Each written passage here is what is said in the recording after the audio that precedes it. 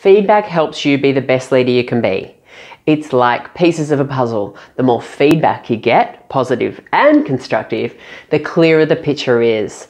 And the clearer the picture you get of you as a leader. But most of us have been in feedback conversations, haven't we, in the past, where they've been far from helpful. And unfortunately, we bring those experiences forward into today's conversations, like a backpack full of heavy rocks dragging you down. Today, I'm going to run you through 5 tactics on receiving feedback like a leader. Hi and welcome, my name is Jo, and this video is for professional women like you that want to reconnect with your confidence and energy and gain clarity to step back in charge of your leadership and life. Feedback is critical to our leadership, no matter how experienced we are, and all of us can learn and grow when we are open to it. And let's face it, it's much more interesting and fun to be a learn-it-all than a know-it-all, right? If you really want to benefit from the gift of feedback, these 5 tactics will help you take feedback gracefully as a leader. Number 1 tactic on receiving feedback like a leader. Always be open to feedback. Now, there's something about receiving feedback from another adult that can make you feel a bit like you're back in year 9 being called to the principal's office, right? Particularly if that feedback is not delivered with great skill. And let's face it, just because you have the title of a leader doesn't automatically mean that you're good at giving feedback. It's a skill every leader can work on and improve. When we receive feedback, our brain sometimes gets hijacked by our stress responses, sometimes becoming defensive and unable to even hear what's being said, even if you're smiling through gritted teeth.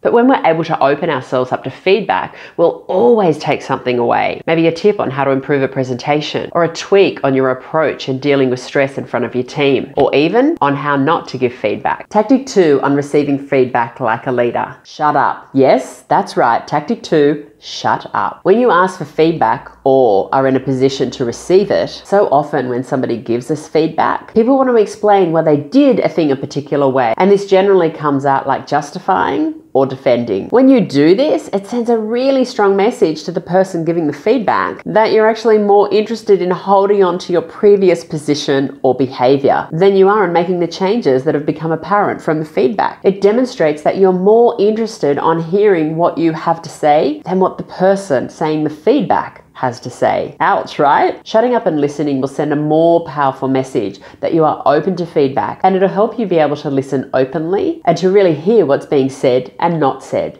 And when the person's finished giving the feedback, you can move on to my next tactic. Tactic number 3 on receiving feedback like a leader. Always be curious and ask questions to ensure you're clear on what the feedback means. When I started my business 11 years ago, I delivered training in a corporate organization in the evening. The HR manager sat in on the first presentation, and after I was finished, as we were heading to the lift, I asked him for some feedback. Could you please give me some feedback about the presentation tonight? Was it in line with what you were wanting? Any improvements you can suggest? Now, as he got to the lift, he turned and with a very thoughtful look, he said, the workshop was very loud. The doors closed, and he was gone. Now, for the next week till I was there again, I went back and forth about this piece of feedback. Now, the workshop was loud. Now, what should I do? Should I do this or should I do that? How can I interpret this information? What can I do differently? Now, the next week I arrived early and I asked him, can I have a moment of your time? I want to ask you a bit about the feedback from the workshop last week. You mentioned it was loud. Can you tell me a bit more about that? Now, he went on to explain that what I didn't know is that they wanted me to run some other workshops within their business, but they wanted to do them through the day, not at evening like I'd been doing, and that it wouldn't be possible for us to do the same loud activities and moving around different rooms or even yelling out answers to questions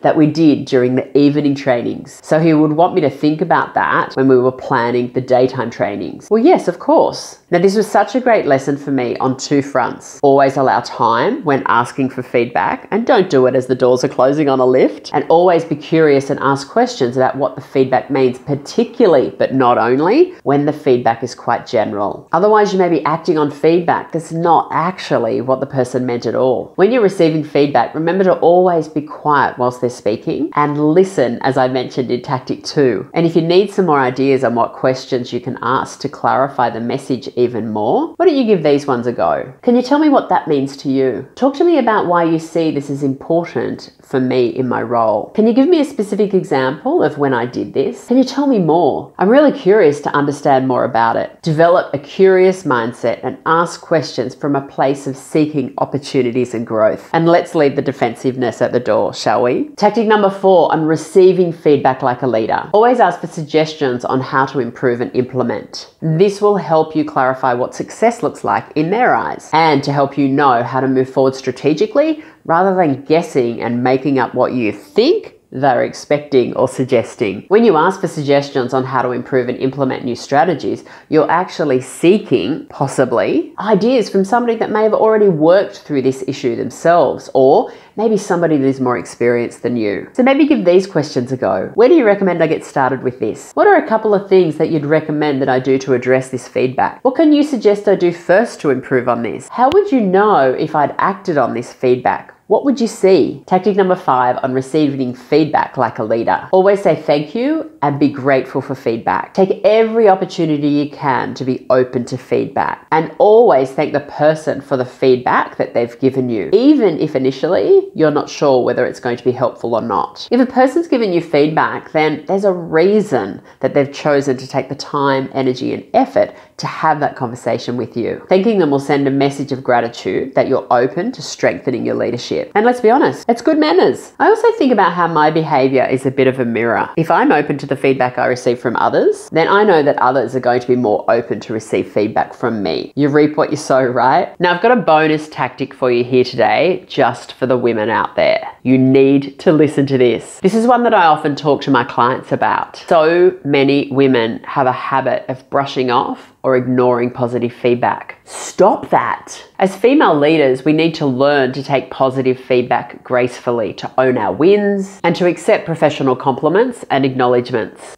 A client of mine that I've been working with for a little while to help her in a new role, she got a job in an amazing company. I'm so proud of her. And in the interviewers gave her a couple of compliments about really big things that she'd had achieved in her previous role. And during the interview, she brushed off these comments by saying, "Oh, look, that wasn't me, it was all my team," or "It wasn't really a big deal." And although she did get the job, she also received feedback post-interview with the HR manager, which was amazing actually. The HR manager told her that one of the male interviewers actually put that as a mark against her name during the interview process. When he mentioned this to the HR manager while discussing the applicants, she explained this is actually really common with female leaders, and she saw it as something with this applicant that they could definitely address and work through. Now in this case, it did not go against my client, but you will not always have an HR manager like that in your corner to explain it for you. I just think it's so well worth mentioning to you all. Learn to take compliments and acknowledgements, and at a minimum, genuinely say, "Thank you for taking the time to mention that," or "I really appreciate that, thank you," or "Yeah, I worked really hard on that project. My team and I are really proud of everything we achieved." See? Simple, and appreciates the speaker